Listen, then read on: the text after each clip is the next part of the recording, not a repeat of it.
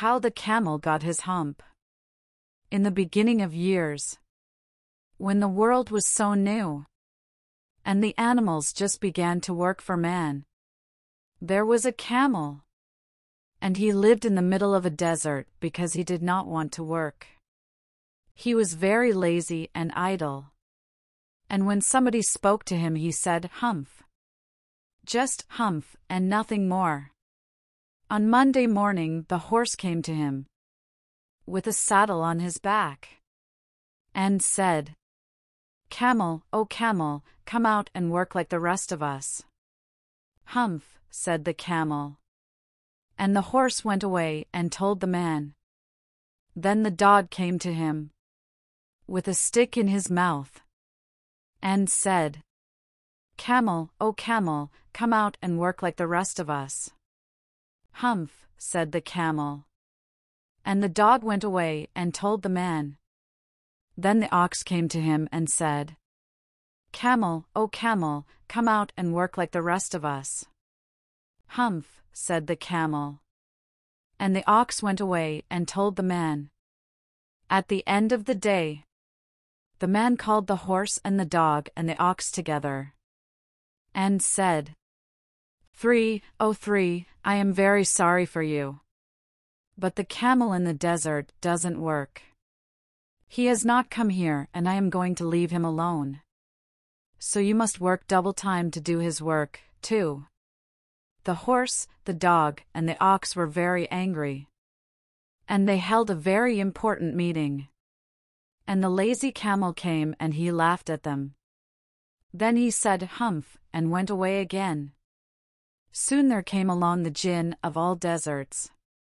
He was traveling in a cloud of dust. Jinns always travel in a cloud of dust because it is magic.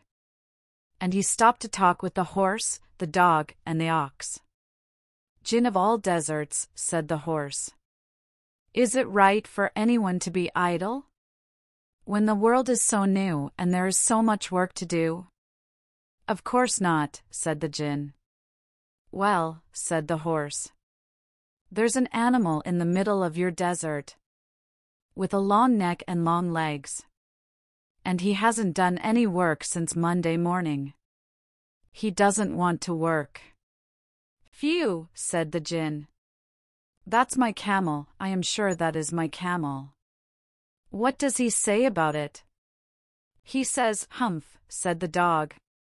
"And he doesn't want to work." "Does he say anything else?" "Only 'Humph,'" said the ox. "Very good," said the Jinn. "I will punish him if you wait a minute." The Jinn traveled away in his cloud of dust, and flew across the desert. He found the camel who was standing idle near a pool of water. "My dear friend," said the Jinn, "why don't you work, when the world is so new and there is so much work to do?" "Humph," said the camel. The Jinn sat down and began to think a great magic. "The horse, the dog, and the ox work hard because the world is so new," said the Jinn. "They had to work double time because you were idle. I am going to punish you." "Humph," said the camel. "Don't say that silly word again," said the Jinn. "You say it too often.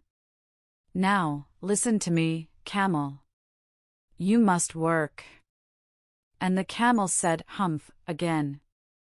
And when he said it he looked at his back, and he saw that his back began to puff up into a great big hump. "Do you see that?" said the Jinn. "That's your own hump. You have got it because you did not work with other animals. Today is Thursday, and you've done no work since Monday when the work began. Now you are going to work." "How can I," said the camel, "with this hump on my back?" "You haven't worked for 3 days," said the Jinn. "With this hump on your back you will be able to work now for 3 days without eating, because you can live on your own hump. And don't say that I never did anything for you. Come out of the desert and join the horse, the dog, and the ox, and work hard. And the camel came out of the desert and joined the horse, the dog, and the ox. And from that day to this, the camel always wears a hump. We call it hump now, not to hurt his feelings. But he has never caught up with the first 3 days at the beginning of the world. And he has never learned how to behave.